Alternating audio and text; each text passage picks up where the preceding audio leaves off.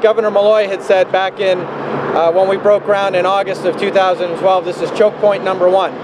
And we certainly believe that to be the case. The I-95 construction project between exits 14 and 15 is moving along in Norwalk. As of a week ago, at least a week ago, this bridge on Cedar Street has been reconstructed and is now open to the public, open to traffic. As of today, we have our 2 other bridges, Fairfield Avenue and Taylor Avenue, that are now closed because now they're going to be demolished. The $42 million project, which broke ground in June of 2012, is a 3-year endeavor that is currently on time and on budget. It's important to get to this. We were happy that we got the funding put together and announced this 3-year program, but it's long overdue, and we're glad that we're on schedule to get it done. In addition to lane expansion and bridges, the project involves drainage, sidewalks, and landscaping. On phase 1 done out of this pinch point number 1, and when it's done, we will be complete with removing the obstructions along 95 in Fairfield County. You see the difference that it made in Stamford around exit 8.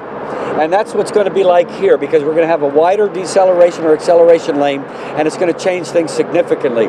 So I'm pleased for the citizens of Norwalk.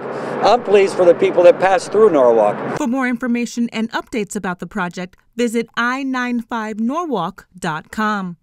In Norwalk, Quadruba Crothy, itsrelevant.com.